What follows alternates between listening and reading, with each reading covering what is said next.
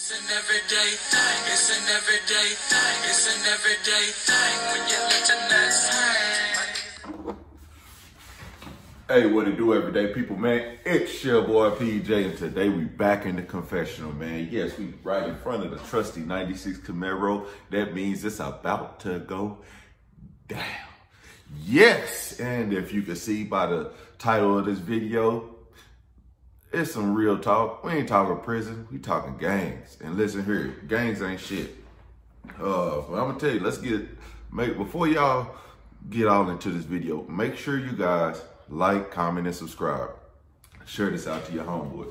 I'm gonna tell y'all why gangs ain't shit, man. I learned at a young age that gangs ain't shit. Man, we started gang banging as kids. And to hear that a 40-year-old guy is on Clubhouse arguing with a 23-year-old guy over gang shit is disturbing. It's seriously disturbing. I mean, it's disturbing to a whole nother level. It's so disturbing that how can we just sit here and listen to this shit? How can we listen to this? Seriously, is it this important to find out if this man got jumped on? And that brings me to a story, man, about my friend, man. I lost a friend at 19 years old to gang violence. And this gang violence is not two different gangs at a war with each other. This is gang violence within our own gang. Yeah, within our own gang.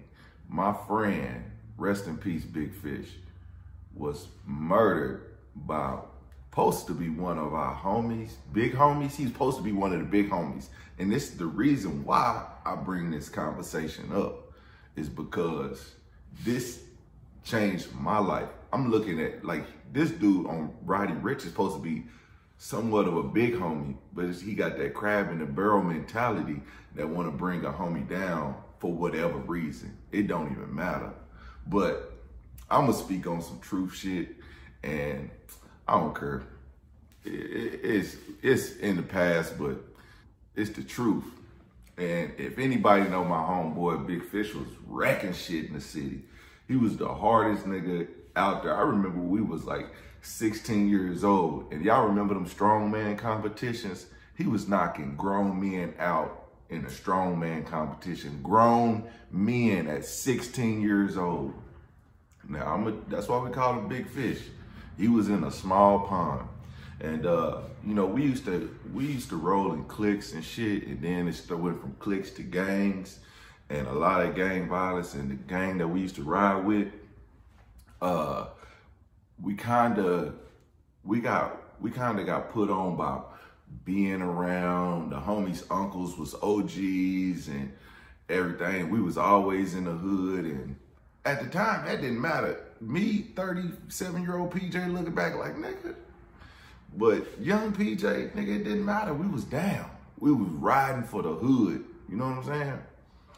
So it came to a point where one day, you know, they was politicking in the hood, and some people was like, oh, they didn't get put on. They didn't this, they didn't that.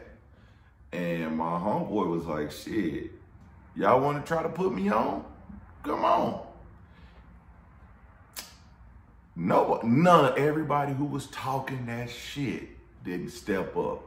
So they had one of the big homies step up, because this is the only person that could fight this nigga. I'm talking about Big Fish was a big dude. And he was 19 at this time. So listen, we 19 years old. This changed my life. This changed my life. It made you think about gangbanging. Like, damn, is this worth it? We was driving to my homie's funeral, like, damn, is this worth it, nigga? So anyway, back to the story. So then the homie, the big OG, called my homie out to the yard. My homie put them hands on him. And you know, there's some stories going around about people that said what, and this was said and that was said, and whatever. But what was really said was, hey man, if you gonna fight him, don't fight him heads up. He gonna kick your ass. So that's what this dude did. He didn't fight the homie heads up. He stabbed my homie several times. My homie knocked dude out, but he stabbed my homie. My homie got up, he was like, fuck. And then he was getting to his car. He was driving on the way to the hospital and he collapsed.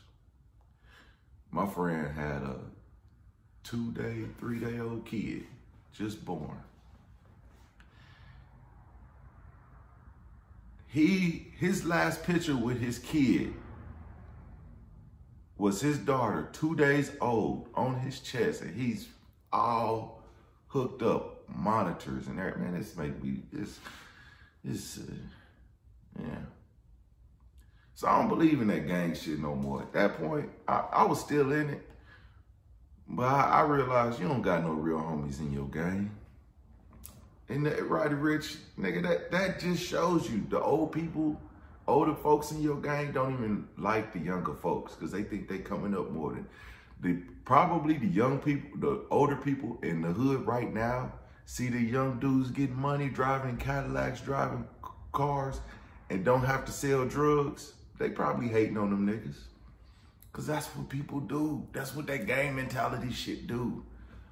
You just hate niggas for no reason. You hate your own homies for no fucking reason. So that's a true story. And I want y'all to understand this Roddy Rich shit is some bullshit. I can't believe we actually entertaining this shit. Cause when real shit like what happened to my homie Big Fish happened, none of y'all niggas wanna be solid at that point. Everybody switched from that point on. Everybody switched. The hood wasn't the same. Not for my homies. Yeah. Shout out to Big Fish. And rest in heaven, my nigga. He had a good life ahead of him. Thank y'all for watching. Everyday people, I holler at you. Peace.